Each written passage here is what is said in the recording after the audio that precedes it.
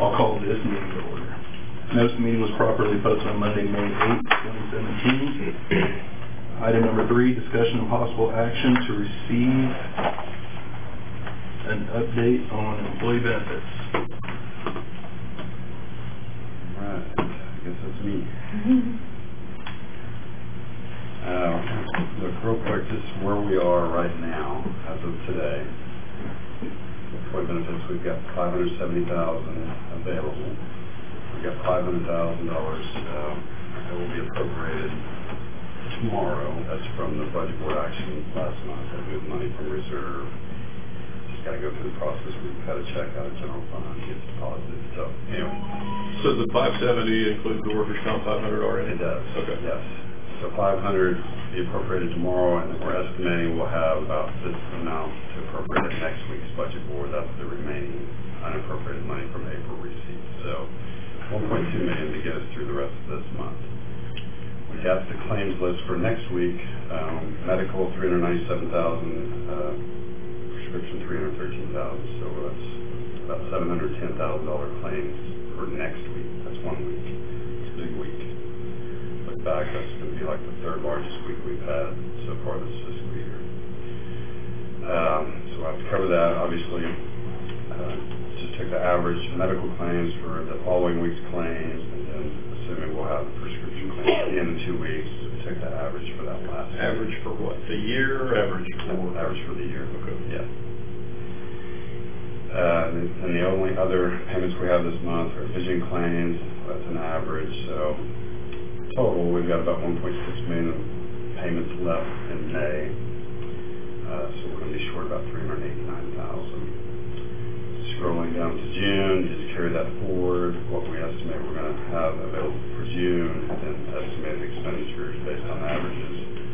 All total, based on what we know right now, we're going to end up about $1.2 million short. The next item on the agenda is a request to recommend from this group to the budget board that we move another $500,000 in reserves to get us through the end of this month. And we can have next month. 6 months.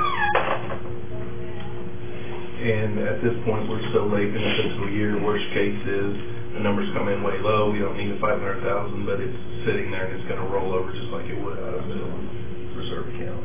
Absolutely. And how much is in reserve? About 2.8. Okay. But mentioned that we need to do something about shoring up employee benefits. I think you mentioned something about that. I don't recall that. How would that mechanism work? Shoring it up? Yes. Raising premiums is the only way we could do it. Yeah, if you've got... We started that discussion in there.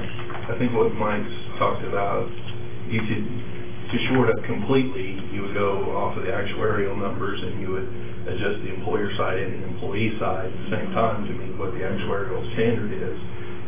Short of that, you could adjust employer side or employee side, and that would take care of part. But I think the actuary takes into account that we make our adjustments in January and July, right? I mean, that's part of their recommendation, or do they make a full 12-month recommendation based on us adopting them? Well, they actually make 2 recommendations. One, that we implement the employer share in January and the employee share in January. And then they come up with another recommendation, which is even higher for the following July. We typically go with what they recommend as of January 1. But we don't ever adjust the employer until July. Exactly. And so we adjust the employers to the January figure in July. Right. And we're which just puts us that much farther behind. Correct.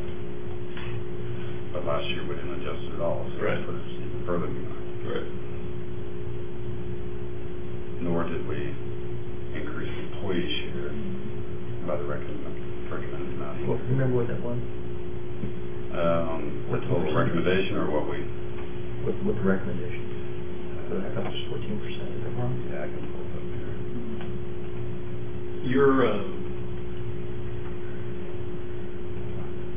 Your numbers that you ran and showed last week,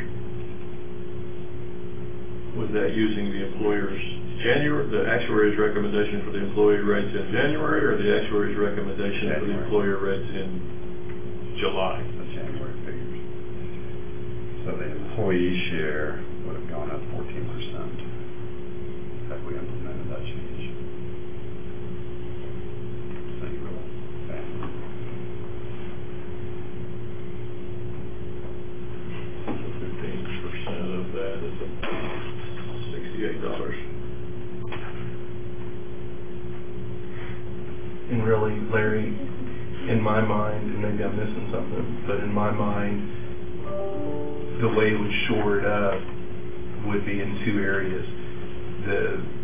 The employee contribution would take some of the hit away that we're funding from the general fund reserve.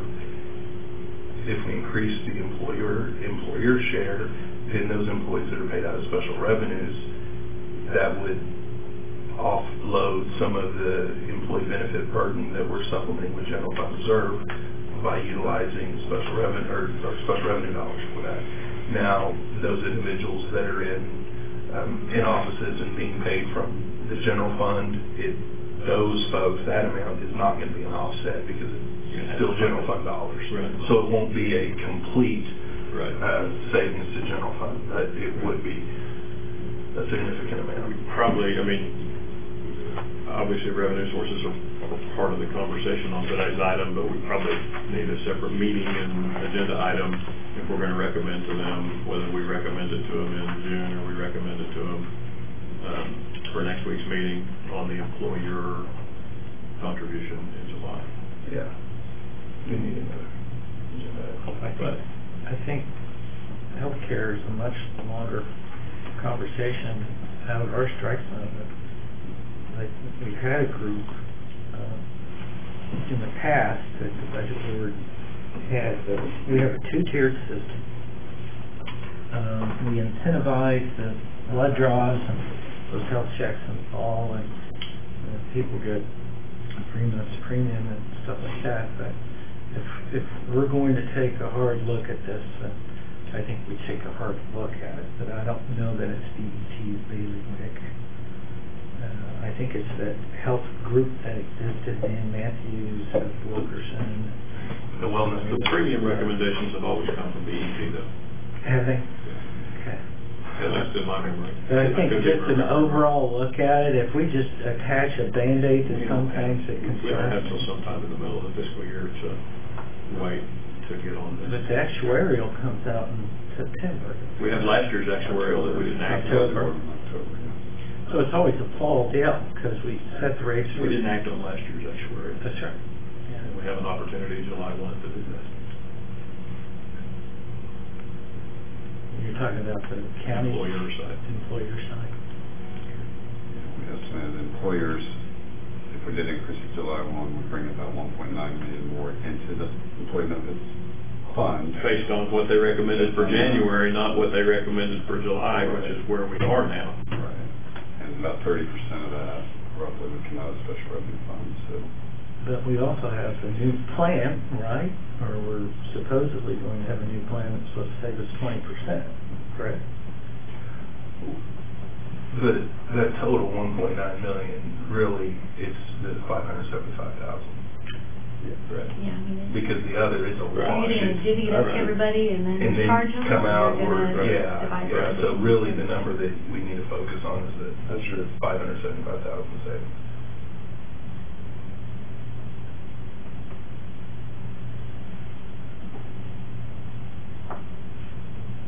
What do those increases entail? Are those just applied increases per month that's not adjusting deductibles or anything like that, or pharmacy costs? That's strictly premiums. That's all that is. And that's just the employer side. We would have the 575, that's not looking at adjusting the employee side. But with our balance, what is it, about 75-25, 80-20, whatever it is, I mean, whatever we do on the employee side is gonna be a small amount compared to the employer side. Although it'll be 100% of that amount, because we won't be, so it may be close to the same. Employee side, increasing the employee share would bring about $690,000 additional to employee benefits. Well, and do you know how many of those, I know you don't know this, but how many of those employees, the 690,000, how many of those employees are general fund versus special revenue? About 70%, general fund, 30%. So you have $300,000 in general fund employees. We've got employees that, and we might be getting outside of this agenda item, and we may need to. Oh, whoa. Yeah, right? I'm fine. Just More chair serious this than meeting. We may need a separate agenda item to get in depth, but if you're looking at increasing the employee share, and we've got employees that are making little money, barely making it as it is, if the recommendation would be to, increase, wages to offset that increase on the employee share, well, 70% of that 600,000, that's going to eat up Right. all of that 575,000 that you've saved by shifting to the special revenue side. So From a cost accounting standpoint, though, it gets us where we need to be. I mean, right now, we don't have it, we're not truly tracking, because we're just saying, okay, here's what we're gonna put in benefits, and then anything else you need, we're just gonna write a check. We need, if we were Blue Cross Blue Shield, we couldn't do that. I mean, we ought to be acting like, if we're gonna be self-insured, let's act like an insurance company. well, and the big problem is, if you don't take care of it incrementally year by year, Right. eventually it's going to come to a time when you've got to address it, and instead of being, how do you eat an elephant one bite at a time, now all of a sudden you're not able to do it one bite at a time, you're having to eat half of the elephant at once. We had to make adjustments. I know, that's my point, so that is something we got to consider. Well, how many people participate in when you get your blood drawn, you get, they waive that much premium, what's the participation rate? It's about a 70% rate participation rate. Which, if you talk to people in that field, that's pretty high. I mean, that's a really good participation. Yeah, that's a big incentive, though. Right. And it's been like high 60s to low 70s every time that we've done it, I believe. That's another thing, we're giving a premium-free month, that Right. money's not going into employees. Exactly. And what does that entail, and did the actuary take that into consideration? What's a month's premium? 1.1 million. Yeah. That's over $1 million. And That, so, though, at 70%, I think it's it's about worth it. I 70. think for the Well- health, what we can identify down the road, I think it's worth it. I do too. To me, though, that gets to where what Rick was talking about earlier, whether we give the free month, does it really help the overall health of our plan and all of that? I think that's a health and wellness if we ever get that group going back. But personally, I agree with Christie. Well, it depends on our turnover, though. I mean, they've identified the at-risk people, let's say, last year. So how many more people are coming in that haven't been screened? I mean... And that's a long term, you're not going to see the effects of the screening. Right. It'd be hard to capture Years, either. And it's not like, people, they may not be at risk this year, but next year they are. Maybe they've had behavioral changes, maybe it's hereditary, maybe, But anyway, I think we beat that. Yeah. horse I'd like to see death. that committee start back I up. would, if there's no more conversation about the $500,000, I'd move that we recommend to the budget board transferring $500,000 to employee benefits. Second. And that's the next item. Oh, that's I don't think we finished three yet. Sorry. Yeah, I move that we receive Danny's report. Second. and at a future meeting, if somebody would like to add the discussion on the rates, we can discuss that in more detail. Got a motion and a second to receive the update. All in favor? Aye. Any opposed? All right. Item number 4, discussion and possible action to recommend a transfer of $500,000. Move the item. Second.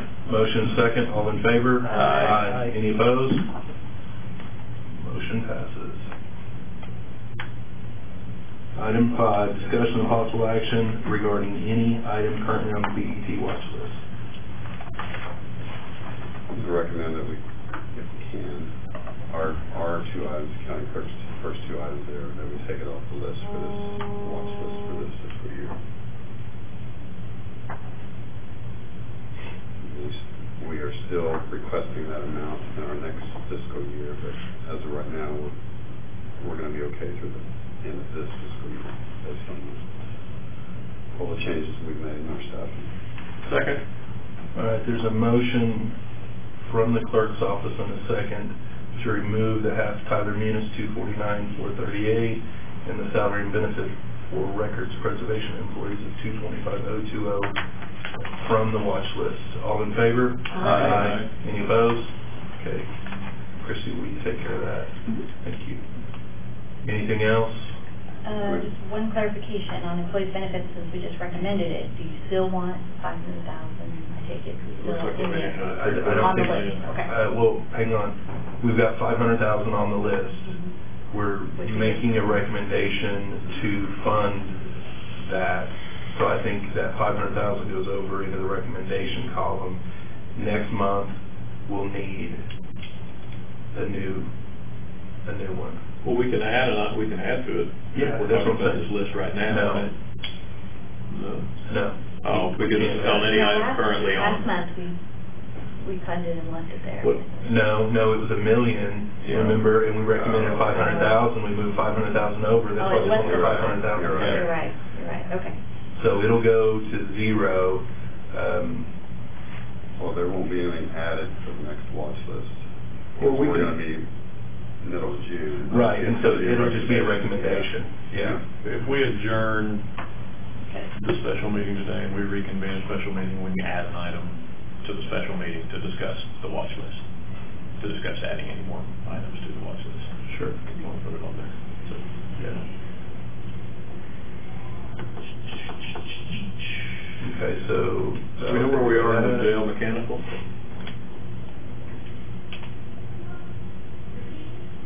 No, what about the arbitrage? We can take that off. I can make a motion to, we won't get it done and completed this fiscal year now. Okay, And the arbitrage, some of the arbitrage has already been paid on the bond that had to be done with the refunding. So I'll make a motion to remove general government arbitrage at 25,000. before we act on that, let me ask you a question. You said we can't completely finish that this fiscal year. I'm gonna go out for bid. We're gonna need someone new. It'll be, But do we need to, since it's something that we know that we're gonna have to do, right, next fiscal year, do we need to budget for that in our budget? General We've not discussed that, We could. so that food for thought when we Yes. get into that, we'll wanna look at that. Okay, so we've got a motion to remove the general government arbitrage at $25,000. We also have a second. All in favor? Aye. Aye. Okay, we will remove that from the watch list. Since Scooter's not here, does anybody want to make the motion to remove all insurance items from the watch list? I'd like to get an update on the medical cap overage amount. The last time he talked, it's going down. I don't know how significantly, but he said it was going down a little bit. like 250, 230. When we built our fund balance estimate, we assumed that this would come out of reserve, so. Pick up a little bit, probably. Well done.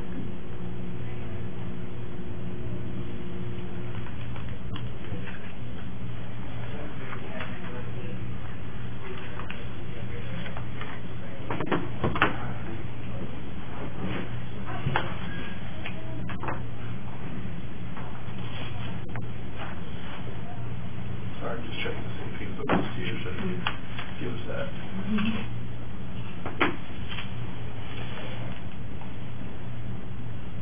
Anything else on the watch list? Okay. If not, moving on to item number 6. Maybe. Push. Pull. Push harder. Push. Oh, dang, you're really locked out. Oh, just in time. Hey, That's one of those, you gotta be smarter than the door. I gotta do push. What? I had one break. They are locked out. Huh? I could have got through the door, I just didn't want to break it. We're on the watch list, Mr. Scuda. How are we? Any updates on the sheriff's 3 items? Are you gonna join us at the adult table, or are you gonna sit at the kids' table? I like the kids' table. I can be messy over here. No, on our items, I don't have any updates. You can take the sheriff I would ask that the sheriff DOC contract loss 1.65 come off the list. Other than that, I don't have any updates. I know last month I did provide an update on to the inmate medical cap overage. Where that number was, on the last month report we got, was close to the $250,000 mark. When speaking with Armor, end of last week, in hopes we'd get the newest report in time for this meeting. They didn't think they'd have it done. So as soon as that is available, I'll find a way of sharing that. But I'm hoping it still trends down. Second Mr. Scooter's motion to remove the 1.65 million from the watch list. All right, we got a motion and a second. All in favor? Aye. Any opposed? Okay, we will remove that as well.